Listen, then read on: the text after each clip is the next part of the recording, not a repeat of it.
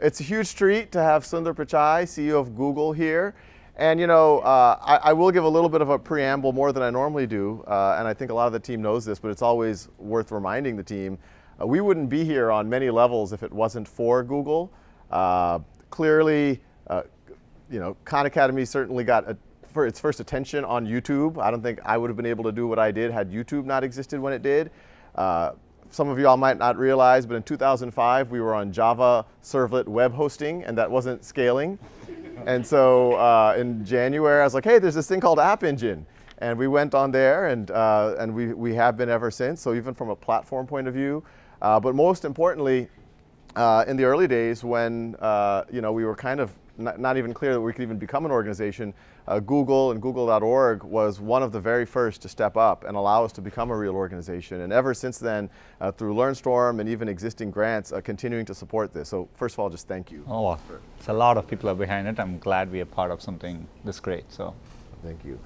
So let's just start. You're not new to the job as CEO of Google anymore. It's been almost, what, 2 years now, or a year and a half? I haven't counted, but something like that. So what's your view of the, of the world, what you're hoping to do at Google? First of all, thanks for having me here. I have to confess, there are times when I have to speak at things like this and on topics which I don't know much about. I may sneak into Khan Academy and see a video here and there. So I'm a user of the platform as well. From a Google standpoint, in some ways, I think we share a lot of what your mission is as well. Our stated mission is to bring information and knowledge, for everyone. We take the for everyone part seriously, and we've been working on it for a while, but we again have this renewed sense of excitement within the company because of machine learning and AI. We think over the next 10 years we can take a bunch of stuff we've been doing to a different level. And we are still in early days. Computers are just beginning to kind of get better at things like speech recognition, image recognition. That's what a lot of the excitement is about when we say we are making a lot of progress in machine learning. And so using that thoughtfully across everything we do and taking things to the next level is a big part of our focus. Closely related to that is building computing platforms for everyone too. I think I was personally very inspired by the OLPC project at the time.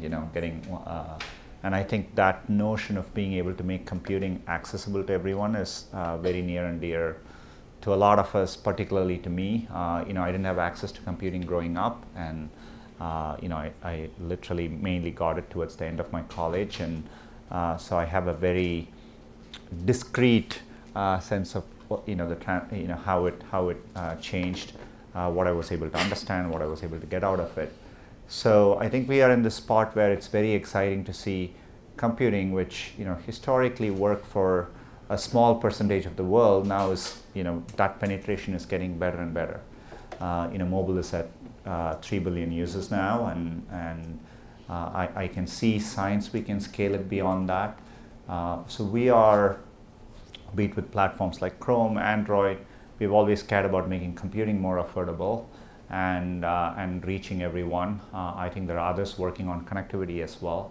So the combination of all that, I think we can get to a stage where pretty much sometime within the next 10 years, for most people in the world, I think you'll be able to give them something which with connectivity, you have the access of everything in your hands. And so I think that's a pretty profound transformation.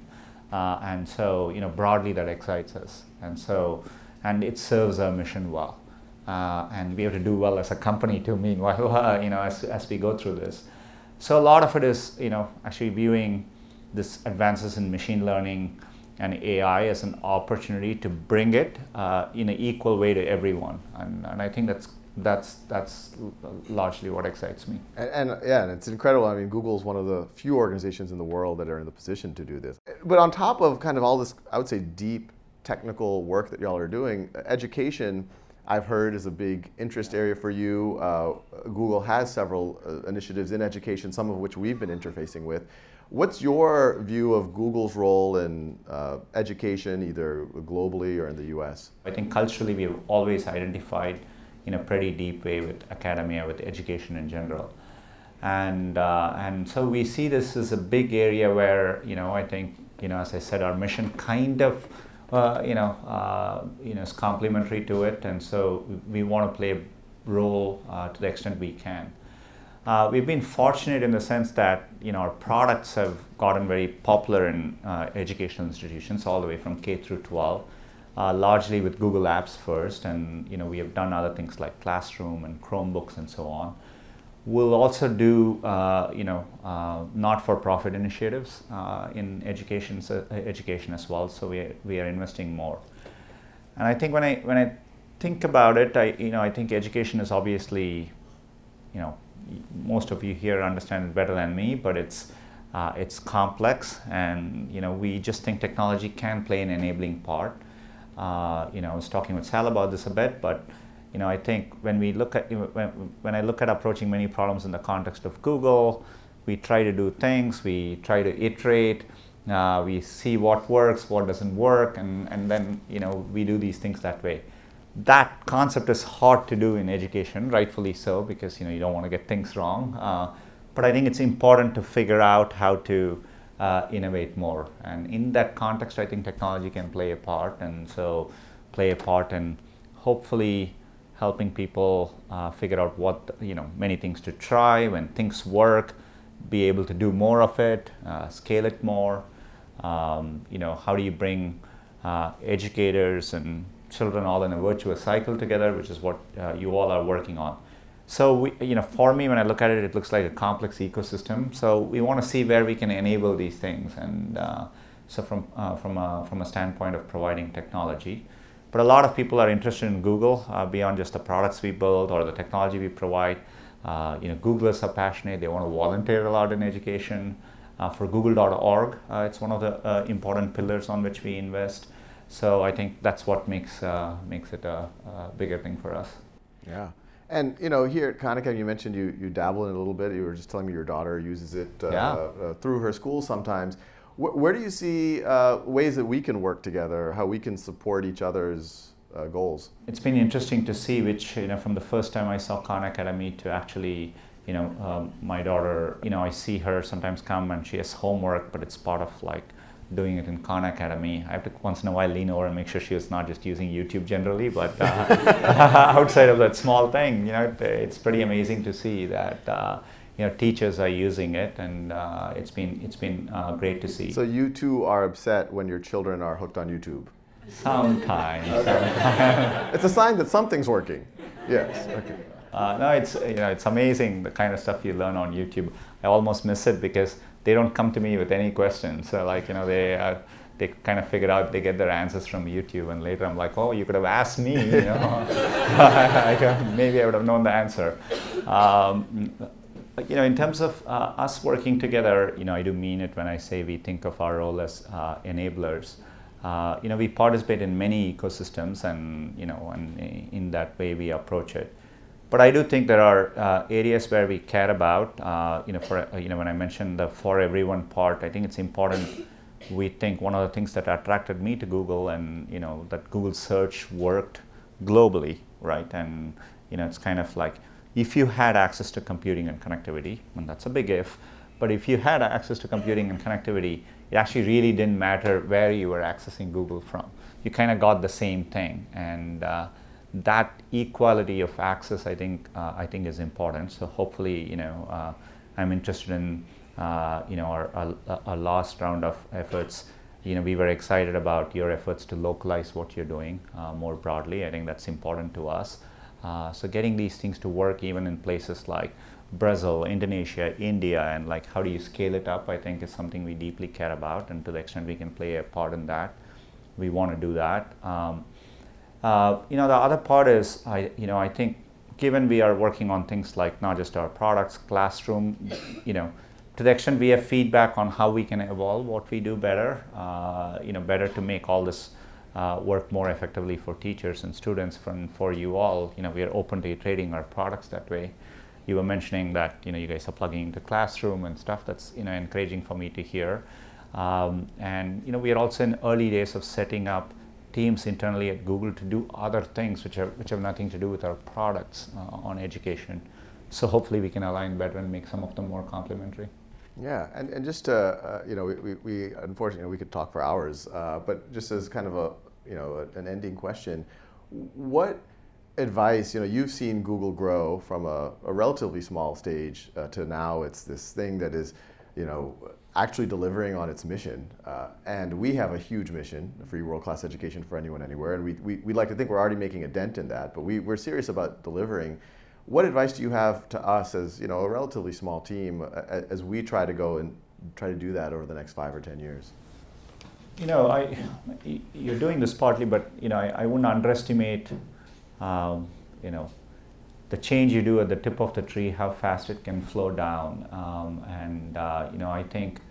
I think you've already, the fact that you guys are approaching a space like education and have shown that you can innovate in the context of that space, I think that thing is a big thing. We take it for granted being in technology companies. Like anytime we face a problem, we think we can break. We fail, by the way, a lot, but at least our attitude is that you can approach anything, however complex it is, with an engineering mindset. You try and understand how, what are the various components of it, how you can iterate and make things better. It's kind of the default assumption a lot of us have, but I think it doesn't always translate to things like many outside things, be it education or healthcare. When I deal with this, I realize, well, we take this for granted, and that's not how it works. I don't mean it in a negative way. There are good reasons why those systems are the way they are, and the cost of a mistake is exceptionally high in something like healthcare and so on. But I think figuring out how to innovate is just I think an imperative, and I think hopefully you continue pushing what you guys are doing already, and I think you've changed already the conversation. I'm amazed at where all your name comes up, and so figuring out how to do that, I think, because for every one thing you do, there is a multiplicative effect of how many other people get excited by it. So 100 people organization here, effectively over time we are motivating thousands and tens and thousands of people to change their approaches and so on. I think I've always been the leveraged effect on top of a platform is always very counterintuitive to see. I can give thousands of examples, but the fact that everybody starts using phones, and phones have GPS and location on them, you wouldn't assume that it would change transportation one day. But you kind of then see ride sharing take off and things happen. None of the people who are working on phones ever had any remote sense that people would use phones, and hence because of that how you get car changes, right? And so anything you do at a platform level has these non-linear effects, extraordinarily leveraged ways to change things. And I had a lot of experience with this personally. Early on when we were working on the web, few people working on browsers made changes in the platform so that you can asynchronously, what was later called as AJAX, so that, for example, if you were doing email, just because you want to change something in the email or what you're seeing, you didn't have to reload the entire page, right? And that small change led to things like Google Maps. You can scroll, you can drag and look at maps, and how maybe YouTube works, and how literally everything became interactive on the web. So anytime I think you work at a platform level, I think you end up impacting a lot more over time than you think. So I think trying to platformize what you do, so that others can take it, use it over time, rethink it, I think is very, very powerful. So hopefully that's the way you impact a lot of how education works as well. Awesome. Well, thank you so much for visiting, and let's do this again. All right. Thank you, guys. Thanks.